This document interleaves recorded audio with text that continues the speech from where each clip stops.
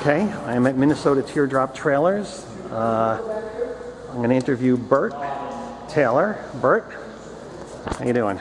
Hi. Cosmo Weems here.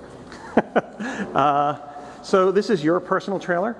This is my personal one, yep. Very nice. And tell me a little bit about it. What do you have? How does the kitchen work? Well, the first thing I want to say is this is the first colored trailer that we produced. Are you getting a lot of calls for colored trailers? A lot of response, a lot of positive response. This has the red side, the black accent strip, and a white top. Uh-huh. And very nice. And I noticed compared to mine, you have the high gloss ring. Is that aluminum or stainless? This actually happens to be polished aluminum, although now we're using polished stainless on the porthole trim and the window trim. Uh-huh. And that just kind of, shines it up a bit. Wow, yeah. And this is a bug light? Is that what this is? That's a porch light. Porch light. I call it a biffy light. Okay. But, and I guess it's to reduce bugs, the amber lens or the clear lens. Mm-hmm. LEDs. Yeah. Very nice. I'm not sure if this is on yours, but this is how our windows work now with this little mechanism like this. Yes, I have the same windows. Yeah. With a little nest here and the door tables. Very nice. We've actually altered these door tables now so that there's a little catch underneath here where this catch. Not on this one, but yeah. On the newer ones. Okay, I see a few changes from my kitchen. I had a slide-out stove. This is the glass top stove, right? Right. So we used to have the pull-out stove that was over here in the drawer unit, and we decided to use a more advanced stove. Actually, it's easier to clean. Whose stove is that? This is the Dometic. They bought Smev, and now they're selling them domestically here in the United States. What's nice about this is that it has the self-starter. Right there. Piezoelectric, yeah. Yep, and it's got a better spring in here. It doesn't take quite so much room in the cabinet. Yeah. And you can use this as a work surface? Yeah, you can. Although I use I put a little mat over it or something. Mat. Yeah. But it is big enough for. I think this is probably a 12-inch skillet, and this is I think 8 or 10. 8. Well, that's one of the things I'm here to get. I'm here to get that. That way I have better working space. And this is the new configuration of the silverware drawer. Right. Okay. We've altered this whole cabinet here so that we have more counter space. Because by moving the stove to here with the old cabinet, we took up all this space, and so by doing this and making this configuration, we've gained more counter space, but we've also made better use of this whole area here with the breadboard and the drawers and whatnot. Yeah, on mine I actually had to think a little when we were going to cook, like what do I need to get out of the bottom, and now it's accessible when you're cooking. Right, and then you had hose management issues and things like that. Yes, hose management issues. Much more straightforward and easy to use. Hell, it was hell out there. Hose management was terrible. Okay, great. And now you've got this. Now we've got this pull-out tray. Wow, very nice. Yeah. This is the largest cooler we found that we can put in here. This is a 45 Yeti. Okay, let's have a look inside there. Sure. This is a little experiment that I found works quite well. These are little golf ball, wiffle balls, and then this is just a grill you can get at any hardware store. So that keeps it out of the water? And that keeps, when you put the ice in there, when it melts, the water stays below the grill, so all your stuff doesn't get, soggy. So you have to ask for the Vistabule wiffle ball option? I don't sell that, but you can probably jerry-rig that yourself. Yeah, well, they're 29 cents if you buy them in the store, but they're $1 if you buy them here. Right. Very good. Okay. And then you just, if you just drain, pull this over a bit, and drain it every day, just keep that slosher out of there. How much weight can that drawer handle? These are 150-pound drawer slides. So okay. So they'll handle a refrigerator too, right? Right. And that is one of the options, a refrigerator? Yeah, you can put the Dometic refrigerator, which is actually a freezer refrigerator. Yeah. And it's a 110 or 12 volt system. On this side here, you've got very similar to mine, just slightly different. I think mine's fine the way it is. Yeah, we have this new feature now with tape dispenser. Is that duct tape? Duct. and a paper towel. Very good, very good. And down here you've got some glasses and things, and then up here. And then this is my little coffee pot. Frappuccino machine. Like okay. Very good. So a lot of this is the same, basic core, but you've made refinements. We've got this little breadboard that's cut to fit right into this section here. Very nice. In here, behind here, we've got a new water pump. A new water pump. It's very, very nice pump. Very quiet. Quiet, yeah. A filter water pump. Dial for city water. Yes. Or your 9-gallon freshwater tank. Very good. Very good. Very nice. And let's see. Well, what is this vent here? That's for the air conditioner. Air conditioner. Okay. So this You're in Minnesota, right? I thought you'd have a heater. When I went out east a few weeks ago, it was like the hottest part of the summer. Yeah. And I was just miserable if I couldn't plug in. Yeah. Although I did a couple nights I couldn't plug in, and then I just used the fan, the 10-speed fan up here. So this is your personal trailer, right? Right. Very nice. Okay, so let's see what you've got here. Okay. Okay, so you've got the plastic. Well, go ahead, hop in. You can. Okay. Well, this is a new feature. This is just keeps the sliding doors from vibrating closed when you're traveling. So that's a must-have. I gotta have that. Out the back. Yeah, I'm using chopsticks right now, but that's a big improvement over the chopsticks you gave me. I'm just kidding. See? Very nice. Okay, you got the hooks. You're innovating. Yes. I'm going to turn this down into a bed in a second, and you'll see some features. Yeah. This is our anti-sag device. Very nice. The new thing. This keeps the shade from sagging, and it stores right down in here. Very nice. Oh. Very good. I have had a little sag. I mean, it's just fine, but that's a very nice thing to give you even more space on the inside. This one has these little lights. I don't know if yours has that. No. So. I'm pretty good on lighting. I'm set. Yeah. See, yeah. I've got lots of lighting. You've got the airports. Ventilation ports. Yeah. Those are great. I use those all the time. I love them. I turn the fan on and I get flow-through ventilation. It controls moisture. It helps quite a bit. Now this is something new with our bins in the front. There's a lot of space underneath the deck there that seem to be a shame to be wasting. So that's a very nice feature. I may talk to you about getting that before I leave here. That's beautiful. Very nice. You got two big bins there, which is a great place for storage.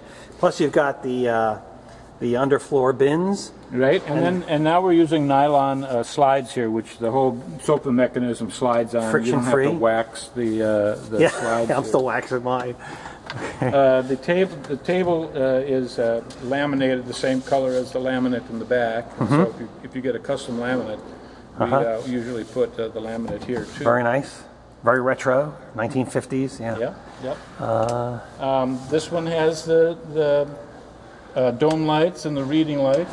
Yeah, the reading lights are great. I love them. Yep. And the regular lights. But it also has, this is my favorite feature. Yeah.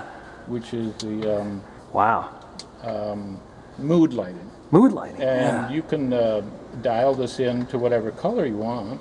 Disco, yeah. But at night, sometimes I'll dial it to red because I want to keep my night vision because I'm looking at the stars or whatever. And what is that? Is that tape lighting? Cycle through the lights. Is that the LED tape? Is that what kind of lighting it is, or is it LED? Yeah, a little kind of plastic. It's not tape. Tube. It's 4 sections of LED, and very nice. You know, this is pretty bright when you're winding down at night. Yeah. Yeah. And you want to be mellow, so turn that off, and you've got plenty of light here to see your wine glass. Very romantic. And, yeah. And put your stuff away when you're getting ready for bed. Very good. Very nice. And have any changes been made in the rear cabinet? You know, the interior headboard cabinets. Well, I'll turn this down into a bed, and then we'll show you the features in the headboard. Okay, great. Fair enough.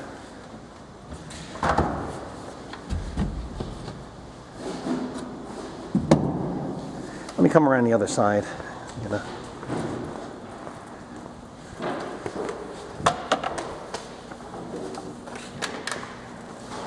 You've got the bungee strap, don't you? Yes, I do. Yes.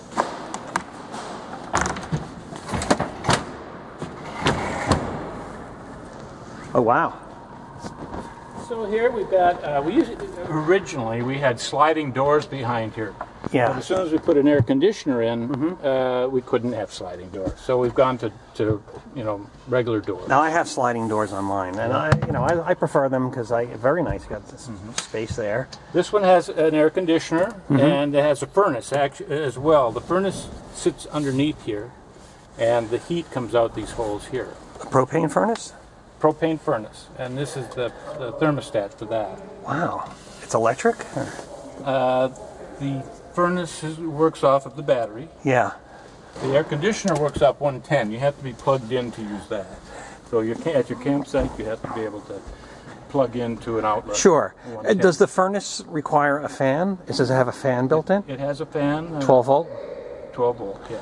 Very nice. That's very interesting. And interior lighting, that's nice. This is, now we put all of our electrical under here.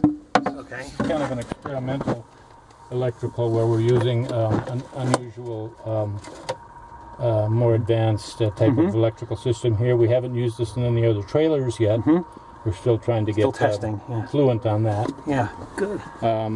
Charger, we're using a larger charger now. This is the smaller one.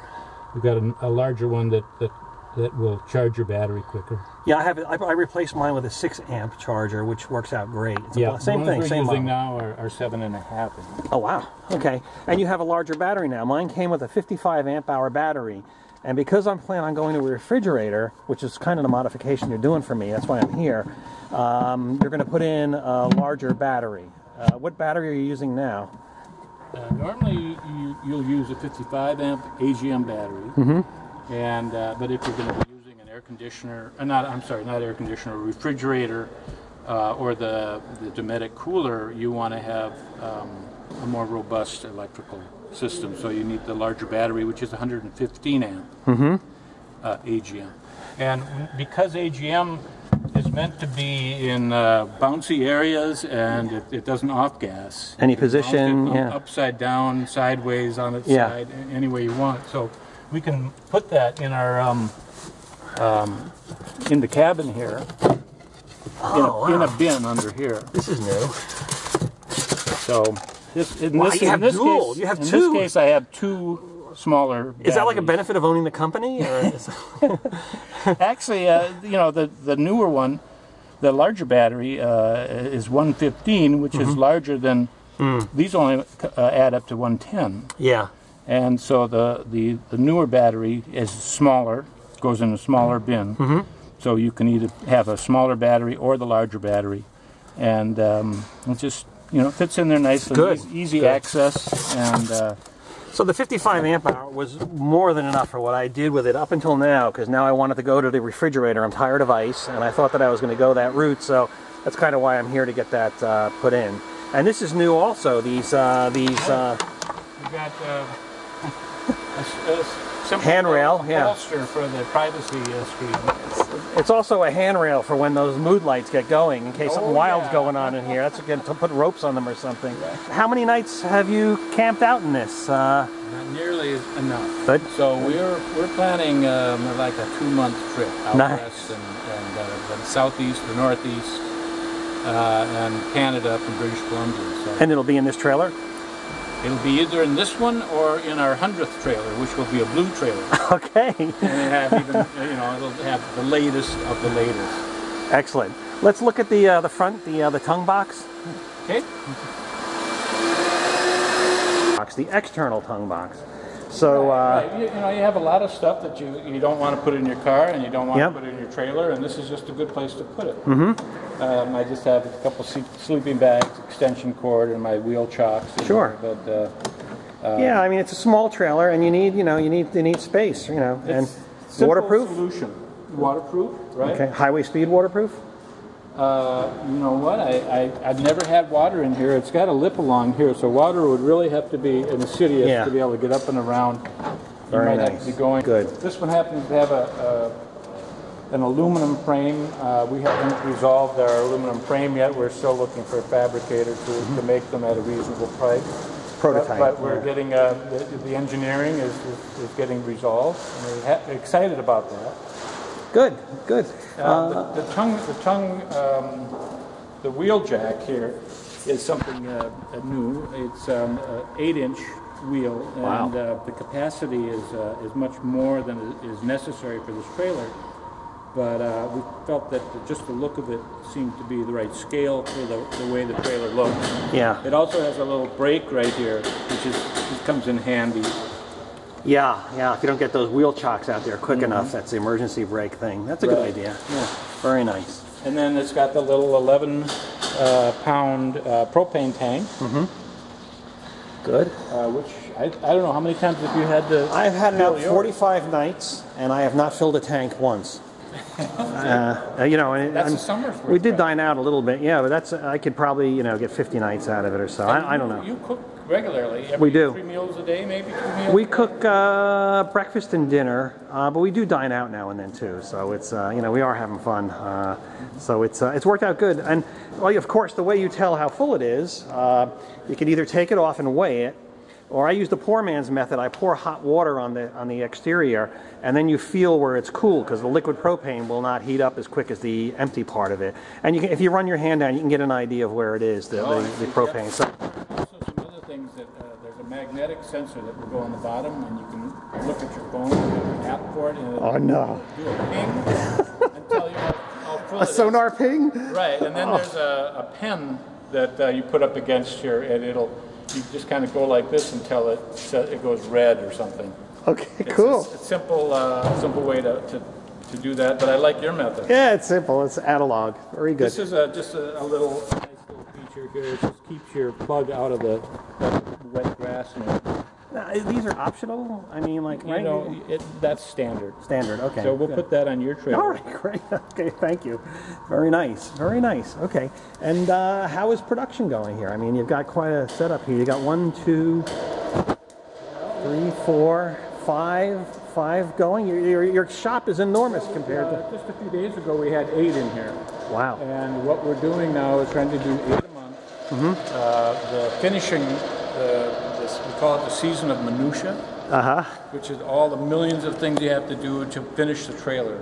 That happens on this side of the wall. Over there, we put the axles on the frames, and then we put the guts. I'll show you the guts. This shop is how many times? All the noisy stuff happens on that side of the wall. This shop is how many times bigger than the first shop that I stopped in at? It's probably 20 times bigger, easy. Well, the first shop was my garage. Oh, all right. The second shop. Like 800 feet. Yeah. Then the second one was about 3,800 feet. Then we moved here, which was 6,000 feet. And then just 2 months ago, we took on this space, which is another 10,000, so we're at 16,000 feet. Is it a coincidence there's a brewery in the same building that you're in? Or was that by design or just an accident? And what are these jugs over here? What is this? That's some wine. This is the creativity department? I have a vineyard, 1 acre of grapes. We didn't have enough grapes to sell to the local winery, so we had to make our own wine. Okay. So we'll see how this tastes. Hopefully it'll be good enough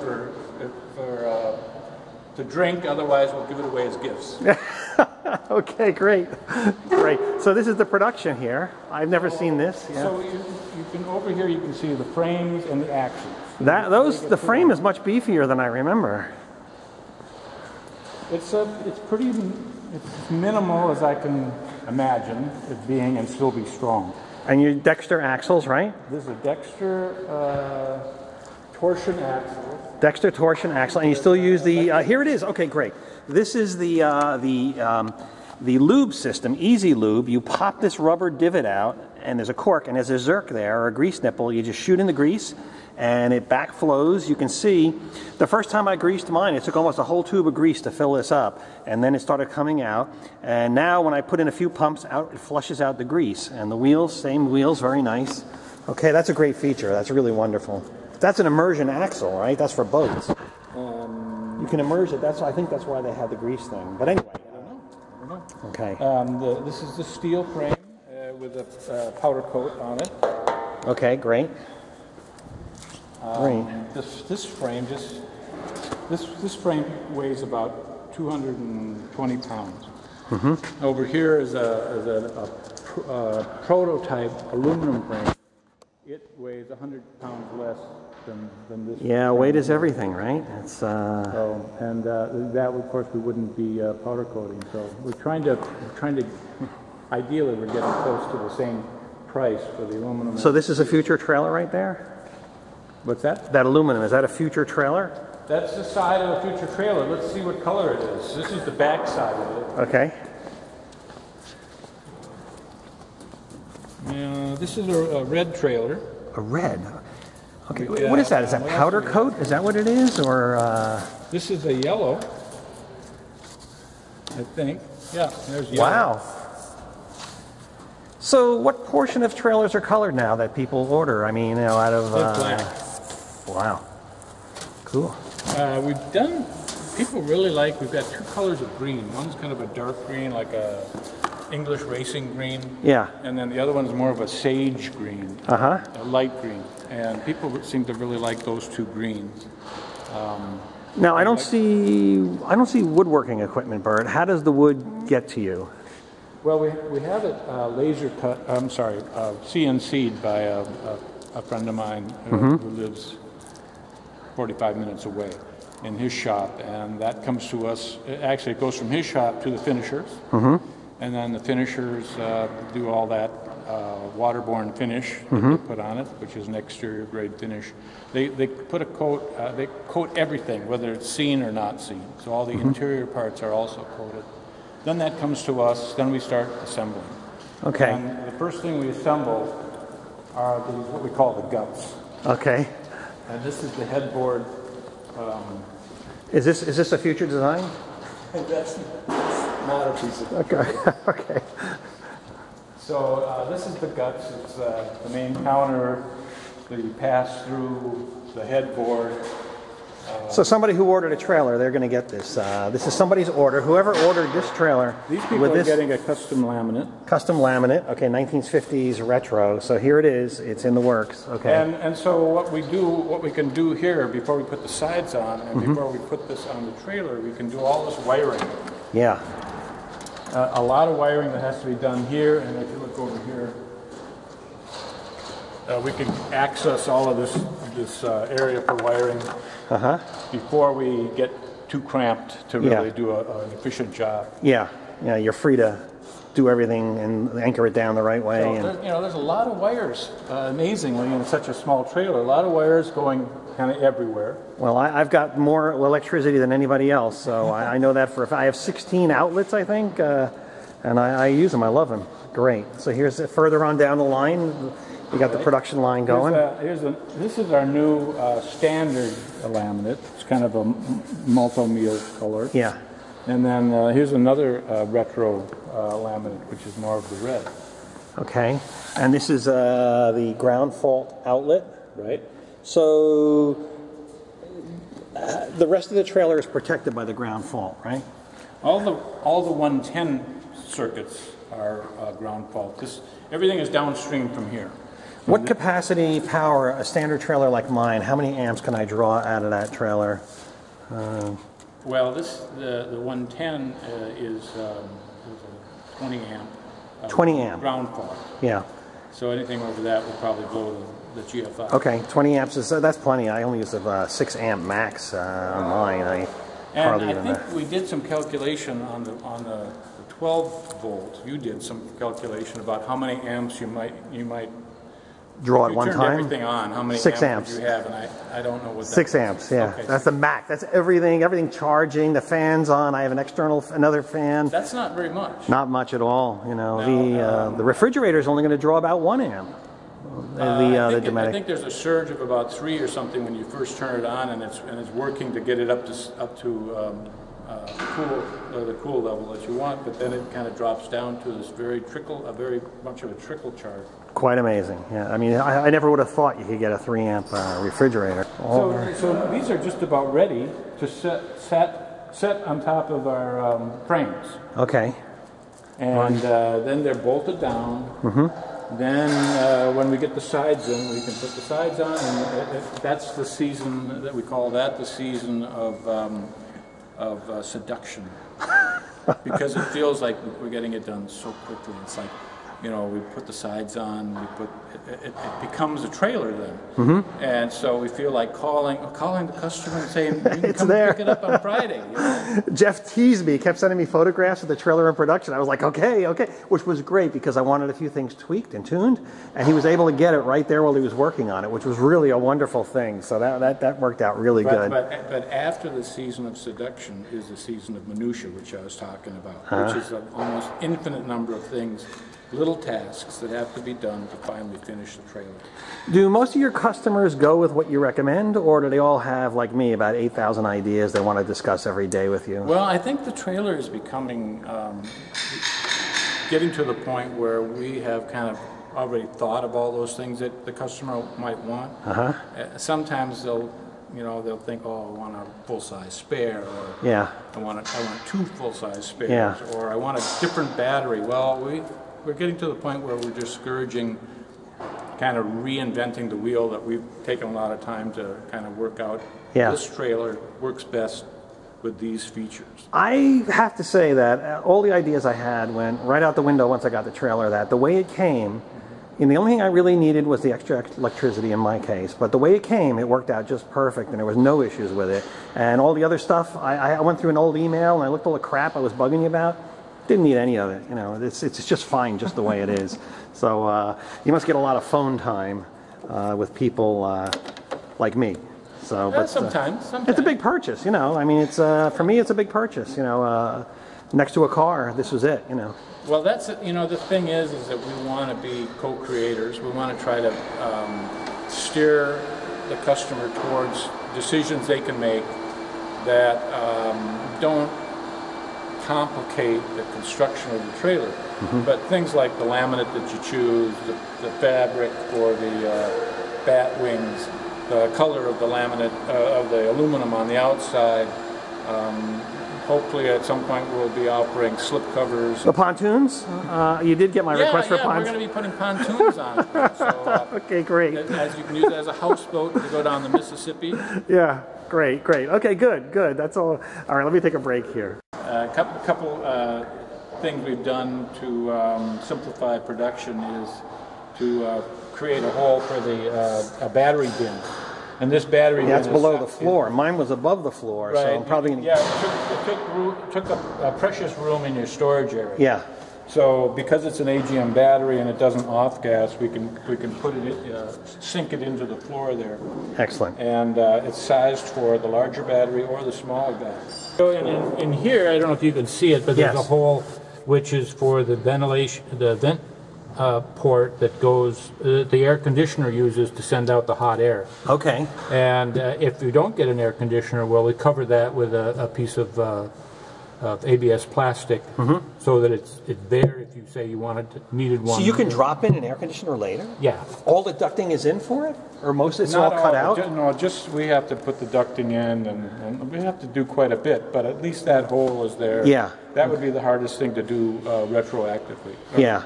So interesting. That's good. So you can retrofit a lot. I mean, I'm back here. I'm going to get a few changes, and you're able to retrofit things to it. So that's a nice feature. If you wanted to add a heater, could you add a heater later also? Yeah, you can. Cool. Maybe that's the wrong word. But that's actually a little easier than the air conditioner. But you can actually have the heater fits down in this space below the air conditioner. So it's very compact. Very nice. About what percentage of your customers get air conditioning? Probably around, it's getting to be about 60%. 60%. And how about heating? That's starting to get up there too. More, probably about 40% maybe. Very nice. Boy, they really gleam.